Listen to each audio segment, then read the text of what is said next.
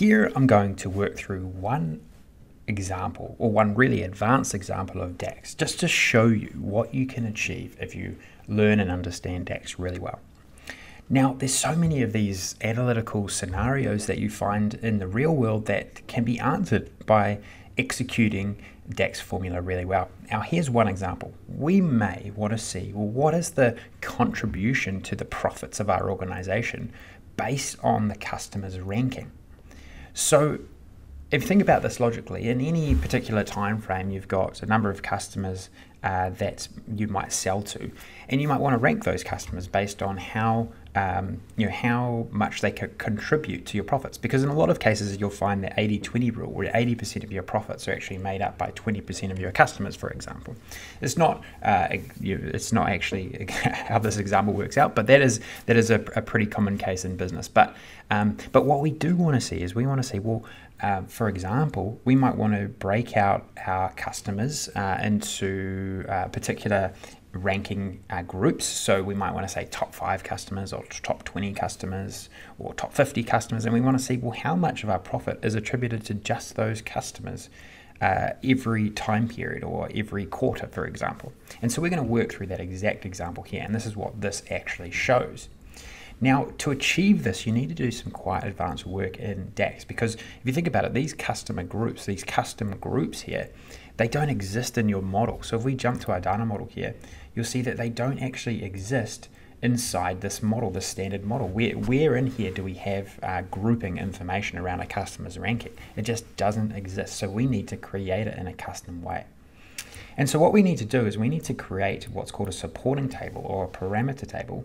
And this is actually a supporting table in this case. Parameter table is slightly different, but we need to create a table which allows us to run logic through it to then classify where a customer is grouped.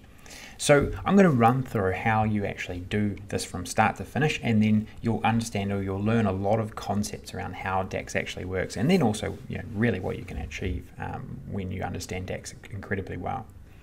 Okay, so first of all, we need to create this customer groups table. So I'm just going to show it to you, and I'm just going to show you how you can actually change this, because I've just realized it's not exactly correct. So I've created this very small table where I've tried to class the customers in a particular group. So I've got top 5, rank 5 to 20, and the rest. But I've just realized that I have recently changed this, and it's actually 50. And because there's a lot of customers in this data set, so it's actually 0 to 50, 50 to 200, and 200 to a larger number. So that will hold all of the customers. But what I've realized, I just need to change this. So I'm going to show you how you can actually do that. So I created this via going into data.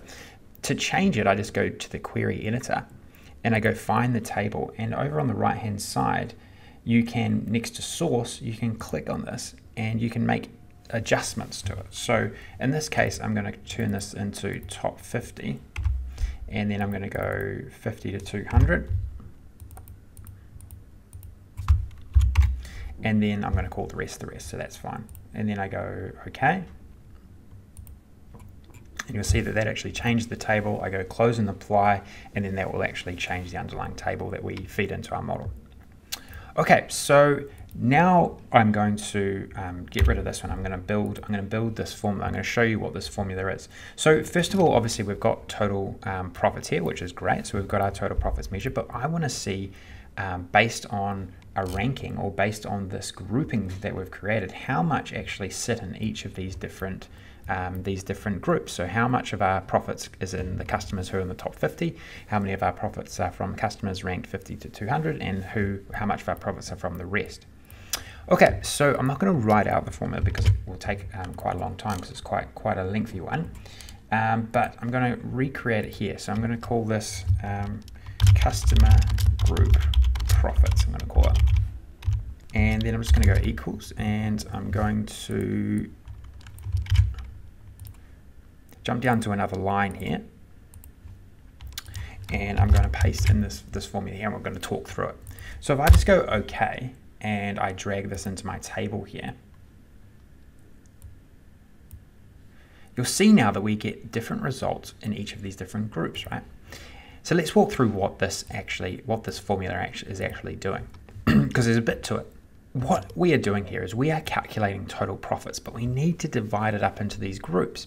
And so we first of all obviously need to figure out, well, in the current context, what is the ranking? What is the ranking of each individual customer? We need to iterate through every single customer, which is what this does, which is what values does.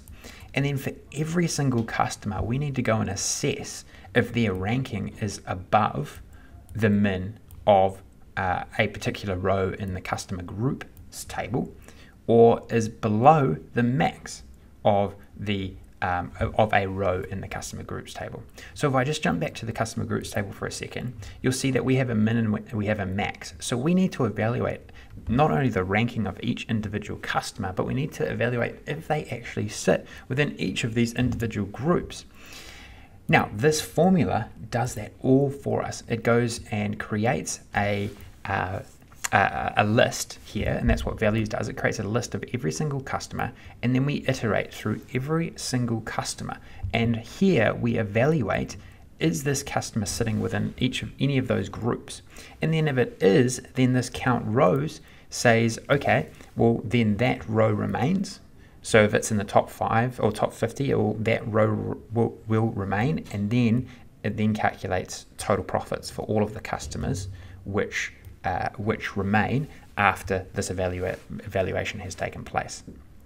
And so that's how we customize, or how we break out all of these customers into these different groups.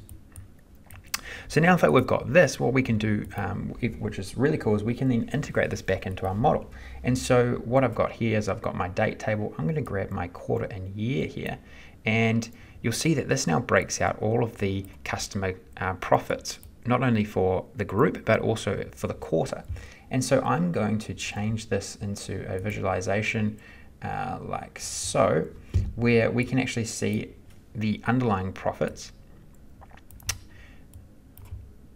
for each different quarter, and then the colors represent the group ranking. Now to finish this off, what I'm going to do is I'm actually going to turn this into a 100% stacked column chart. And then if I go and retrieve the data labels, you'll see now we can get the percentage. Now we can see the percentage, and I'll just change the color of this one because it's a bit hard to see. Now we're getting the percentage that is in each of these groups. And now we can evaluate, well, our top 50 customers, it looks like, in this case, relatively static. It doesn't seem like there's a huge trend that we need to analyze and dive into deeper. But if there was, we could see, well, okay, our top 50 clients, all of a sudden, potentially, they could have become a huge portion of our profits. And that opens up a number of different discussions that you could have. Is that, for instance, is that bringing too much risk to the organization? Do we need to be focusing more of our sales efforts on these customers? All of those great things. Those are the things that you can kind of evaluate. So this is just one example, right? I just wanted to run through one really advanced example of how you can utilize DAX to extract incredible insight, and obviously these insights hold a lot of value, because obviously they can make they can cause they can create conversations, they can create actions which that can create value, or in some cases distract from value. So it really depends on how you utilize these insights. But the cool thing is that you can achieve these insights. They're very, very achievable. Whilst this formula, there's a little bit to it, if you try to get an understanding of each individual portion of these formulas, and you have an understanding of the background theory about what is actually happening within each of these formulas, then you can do some really incredible things with Power BI. Okay, so that rounds off this example. Hope you got a lot out of it, and can even try and replicate this on your own data and your own environment.